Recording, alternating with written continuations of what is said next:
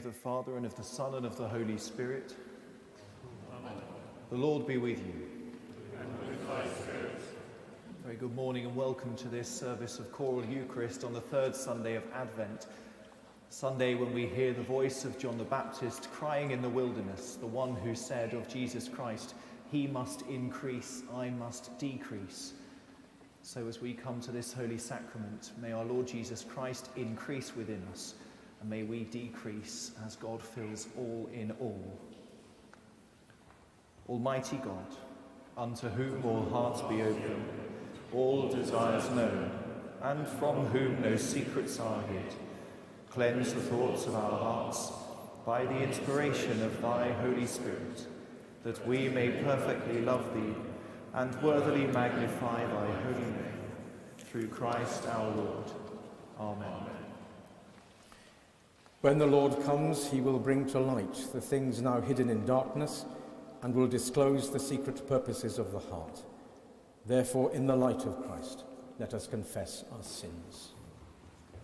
Almighty God, our heavenly Father, we have sinned against thee and against our neighbour, in thought and word and deed, through negligence, through weakness, through our own deliberate fault. We are truly sorry and repent of all our sins. For the sake of thy Son, Jesus Christ, who died for us, forgive us all that is past, and grant that we may serve thee in newness of life, to the glory of thy name. Amen.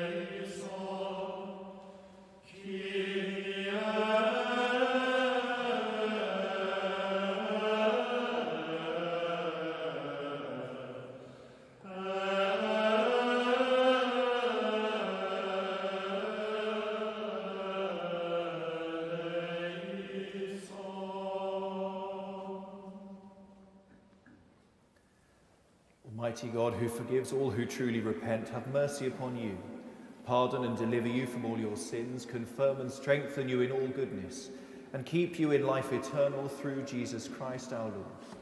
Amen. Let us pray.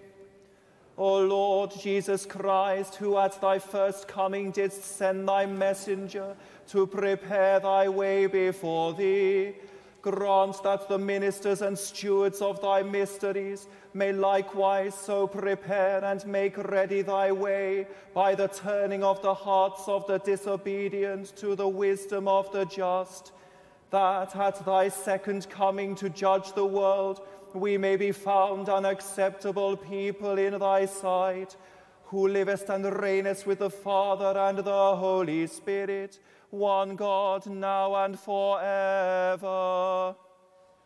Amen.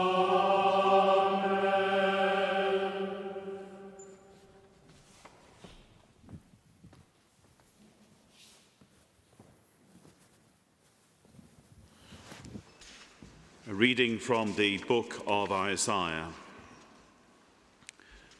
The Spirit of the Lord God is upon me, because the Lord has anointed me.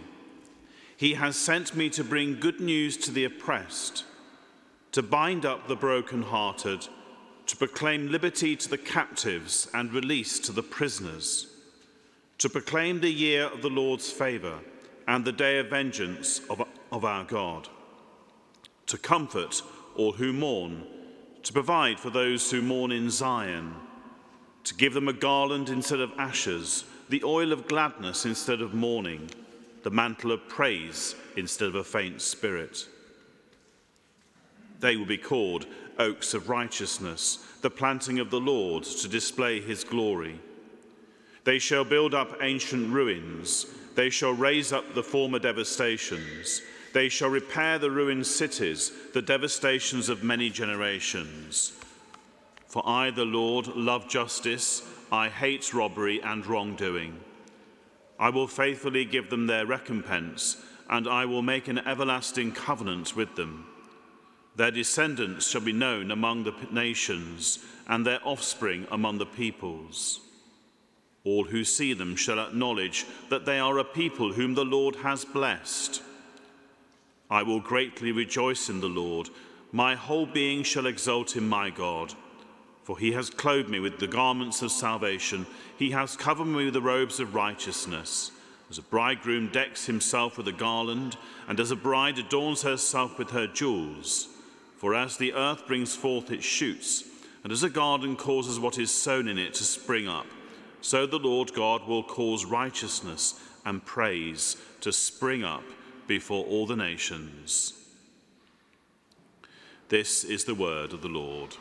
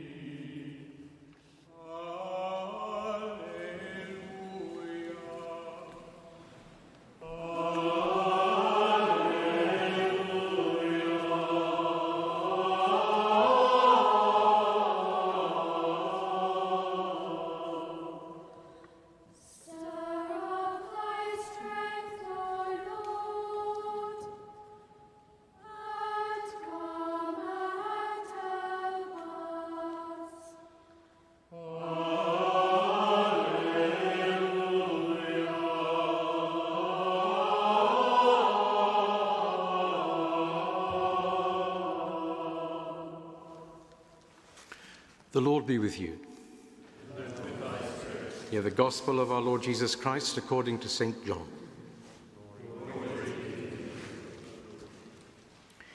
There was a man sent from God whose name was John.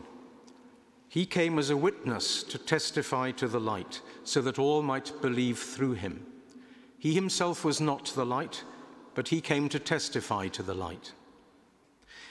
This is the testimony given by John when the Jews sent priests and Levites from Jerusalem to ask him, "Who are you?" He confessed and did not deny it, but confessed, "I am not the Messiah." And they asked him, "What then? Are you Elijah?" He said, "I am not." "Are you the prophet?" He answered, "No." Then they said to him, "Who are you? Let us have an answer for those who sent us. What do you say about yourself?" He said, "I am the voice of one crying out in the wilderness, 'Make straight the way of the Lord,' as the prophet Isaiah said."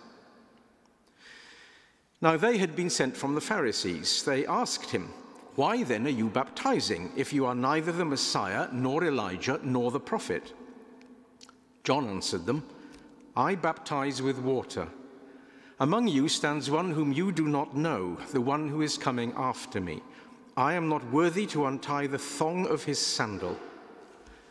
This took place in Bethany across the Jordan, where John was baptizing. This is the gospel of the Lord.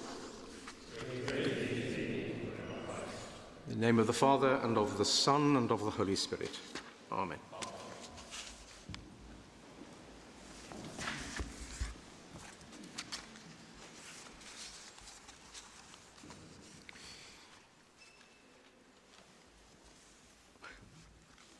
A long time ago, I once witnessed a diocesan bishop, not in this diocese, I hasten to add, giving a dressing down to one of his suffragan bishops, let's call him Bishop X, and reminding him of what his function as a suffragan bishop was.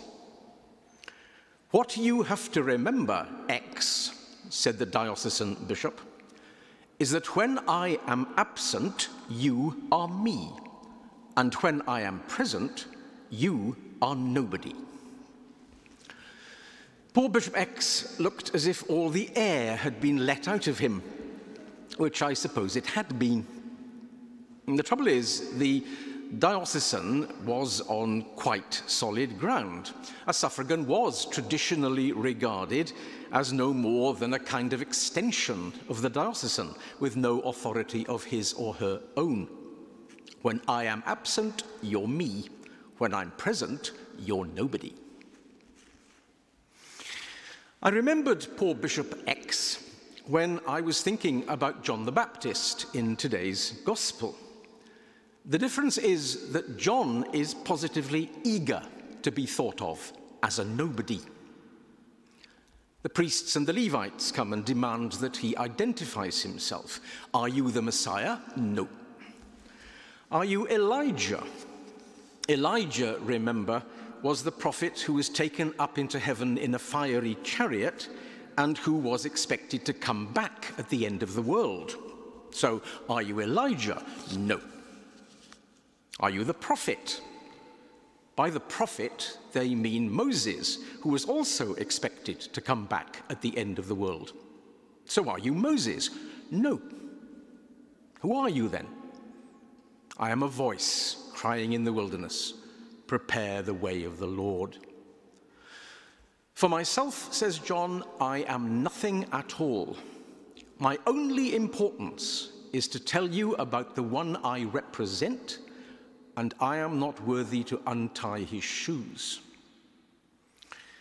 Later on, John describes himself as the best man at a wedding. It's the groom, he says, the Messiah, who possesses his bride, the church. When the wedding happens, the best man rejoices and prepares for it.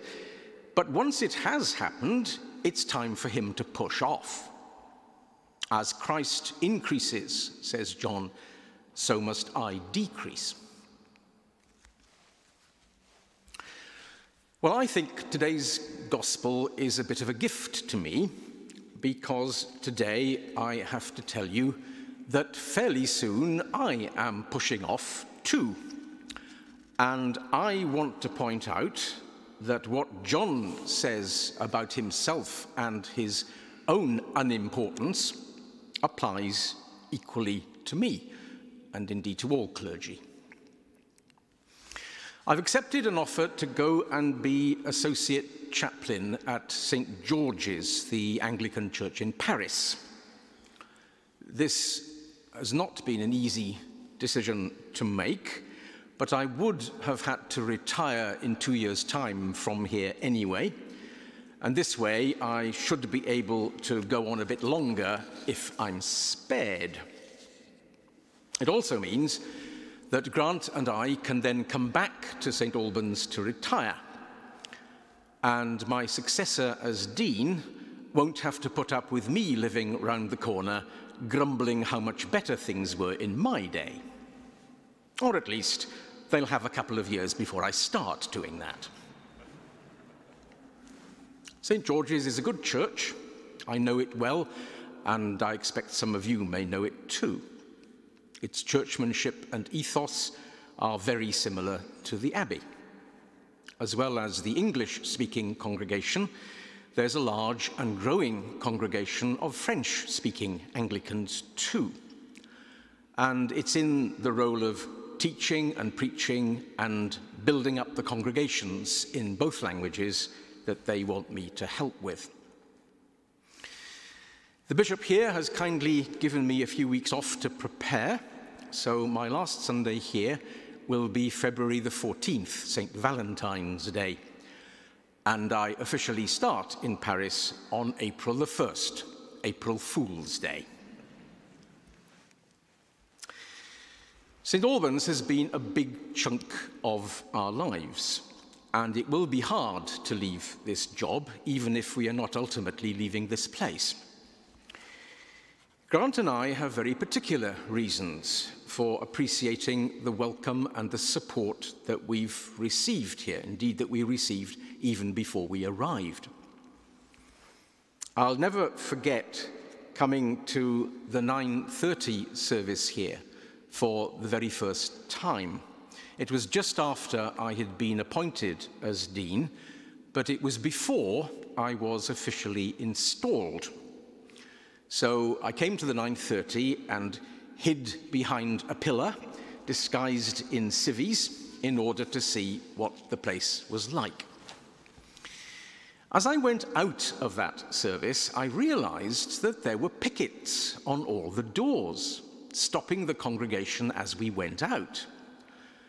Some people had come up from a couple of big evangelical churches in London, and they were trying to collect signatures for a petition to stop me being installed as dean. That was the only time in my life that I've been asked to sign a petition against myself. But what really impressed me and moved me and made me want to come here and serve this place was the fact that nobody did sign it. No one across a whole Sunday, which means, well, up to 1,000 people, I suppose, that were accosted. Nobody signed, which I thought was astonishing, given that nobody here even knew us then, and having read the papers, they must have wondered what on earth they were getting. But nobody here wanted to shut us out. Now, of course, this building and the people in it can sometimes be a pain in the neck. But there's a real depth of Christian instinct here, which I think is something to do with the extraordinary sense of presence in this cathedral, which helps you to pray and almost compels you to be a Christian. The nearness of God and Alban and all the communion of saints is palpable here, and it rubs off. Now, that's not something I brought. That was here already, had been for centuries and centuries. I hope I might have helped you to feel it and understand it a bit more, but it's nothing to do with me. For me, it's just been wonderful to be here and to be able to draw for such a long time on that spiritual strength and warmth in this place. Not least in having to go out and deal with the rest of the church as it is elsewhere. But I do want you to see, as John the Baptist saw, that when we are talking about the presence of God and our relationship with God, individuals don't matter. In fact, if they matter too much, they get in the way. Sometimes you hear about clergy who are hugely successful in their parish and build up the congregation and everybody thinks they're wonderful. And then when they leave, it all collapses behind them. Which of course means they've failed because they've attached people to themselves, not to Christ. Like John the Baptist, the priest who is the real success is the best man at the wedding, who prepares the way, then disappears. As Christ grows greater, so must I grow less. So please, between now and St. Valentine's Day, don't go on about my leaving as if it really mattered, because it really doesn't. And anyway, it's not adieu, it's au revoir.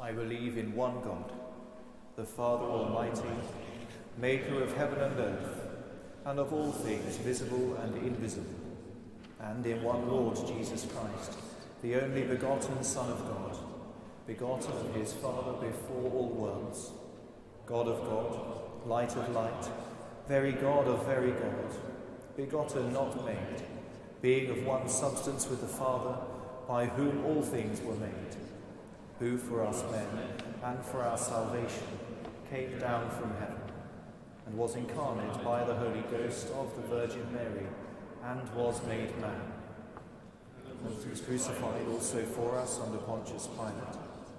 He suffered and was buried, and the third day he rose again, according to the Scriptures, and ascended into heaven, and sitteth on the right hand of the Father. And he shall come again with glory to judge both the quick and the dead, whose kingdom shall have no end. And I believe in the Holy Ghost, the Lord and giver of life, who proceedeth from the Father and the Son, who with the Father and the Son together is worshipped and glorified, who spake by the prophets. And I believe in one Catholic and Apostolic Church. I acknowledge one baptism for the remission of sins, and I look for the resurrection of the dead and the life of the world to come. Amen. Let us pray.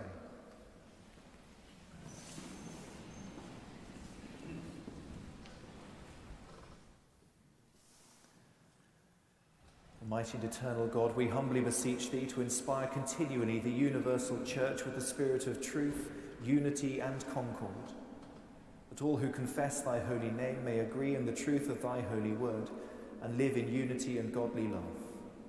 Lord, hear us. Lord, hear us. Give grace, O Heavenly Father, to all bishops, priests and deacons, especially to thy servant Alan, our bishop, and Geoffrey, our dean, that they may both by their life and doctrine set forth thy true and lively word, and rightly and duly administer thy holy sacraments. Lord, hear us. Lord, hear us. To all thy people give thy heavenly grace, and specially to this congregation here present, that they may serve thee in holiness and righteousness all the days of their life. Lord, hear us. Lord, hear us. We beseech thee, O Lord, to direct with thy heavenly wisdom those who rule over the nations of the world. Bless thy servant Elizabeth, our Queen, and all who exercise authority under her, that thy people may be faithfully and justly governed, that the future of this nation and our near neighbours on the European continent may be organised with wisdom, with humility and with grace. Lord, hear us. Lord, hear us. Of thy goodness, O Lord, help and comfort all who are in trouble, sorrow, need, sickness, or any other adversity. We bring before the throne of grace any known to us in particular who are in need, any who have asked us, unworthy as we are in this past week, for our own prayers.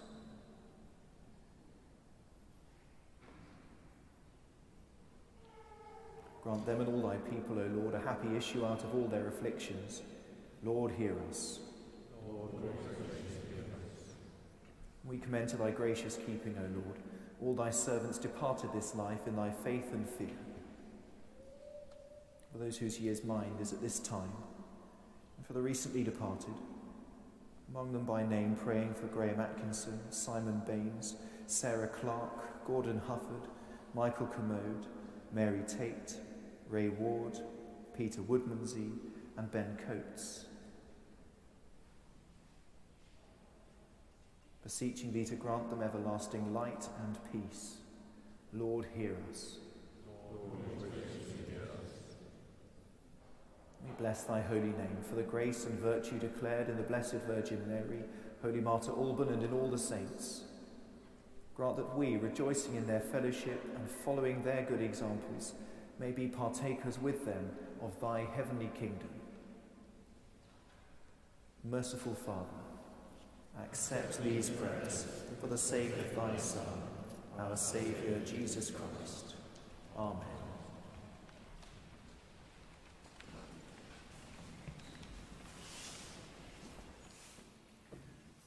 In the tender mercy of our God, the day spring from on high shall break upon us, to give light to those who dwell in darkness and in the shadow of death, and to guide our feet into the way of peace. The peace of the Lord be always with you.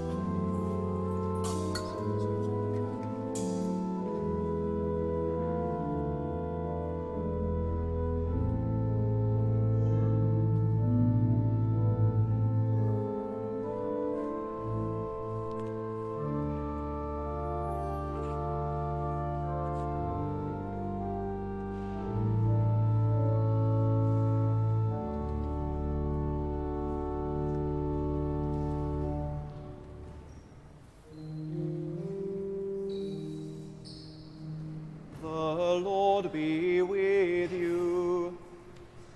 And with thy spirit. Lift up your hearts. We lift them up unto the Lord. Let us give thanks unto the Lord our God. It is meet and right so to do. It is very meet, right, and our bounden duty that we should at all times and in all places give thanks unto thee, O Lord, Holy Father, Almighty, everlasting God, through Jesus Christ, thine only Son, our Lord. And now we give thee thanks, because thou didst send him to redeem us from sin and death, and to make us inheritors of everlasting life, that when he shall come again in power and great triumph to judge the world, we may with joy behold his appearing, and in confidence may stand before him.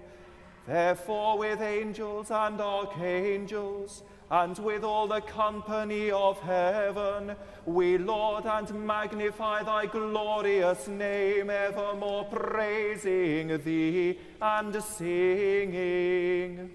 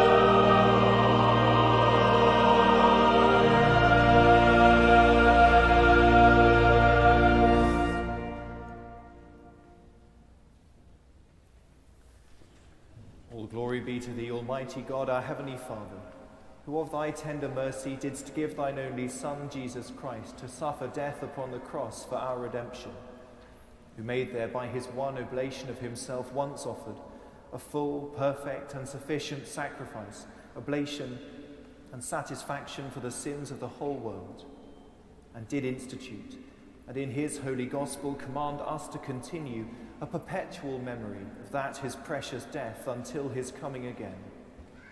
Hear us, O merciful Father, we most humbly beseech thee, and grant that by the power of thy Holy Spirit, we receiving these thy creatures of bread and wine, according to thy Son, our Saviour, Jesus Christ's holy institution, in remembrance of his death and passion, may be partakers of his most blessed body and blood, who in the same night that he was betrayed, took bread, and when he had given thanks to thee, he broke it and gave it to his disciples, saying, "Take, eat, this is my body which is given for you. Do this in remembrance of me."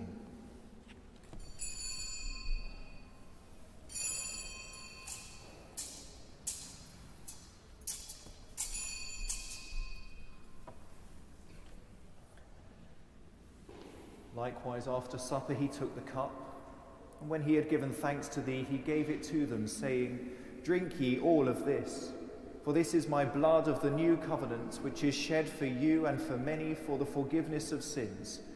Do this as oft as ye shall drink it, in remembrance of me."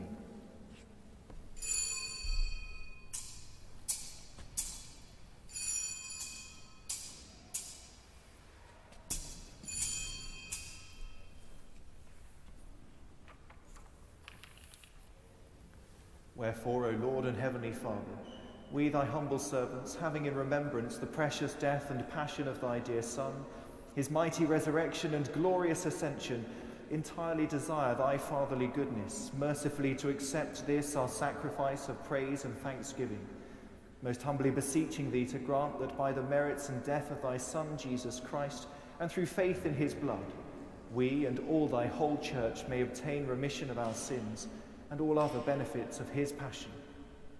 And although we be unworthy through our manifold sins to offer unto thee any sacrifice, yet we beseech thee to accept this our bounden duty and service, not weighing our merits, but pardoning our offences, and to grant that all we who are partakers of this holy communion may be fulfilled with thy grace and heavenly benediction, through Jesus Christ our Lord, by whom, and with whom, and in whom, in the unity of the Holy Spirit, all honour and glory be unto thee, O Father Almighty, world without end. Amen.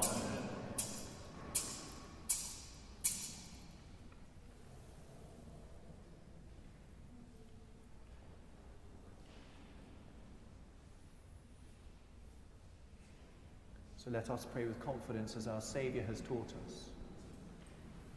Our Father, who art in heaven, hallowed be thy name. Thy kingdom come, thy will be done, on earth as it is in heaven. Give us this day our daily bread, and forgive us our trespasses, as we forgive those who trespass against us. And lead us not into temptation, but deliver us from evil. For thine is the kingdom, the power, and the glory, forever and ever. Amen. We break this bread to share in the body of Christ. Though we are many, we are one body, for we all share one bread. We do not presume to come to this thy table as Lord, trusting in our own righteousness, but in thy manifold and great mercies. We are not worthy so much as to gather up the crumbs under thy table, but thou art the same Lord, whose nature is always to have mercy. Grant us therefore, gracious Lord, so that we can flesh thy dear Son, Jesus Christ, and to drink his blood, that our sinful bodies may be made clean by his body, and our souls washed with his most precious blood.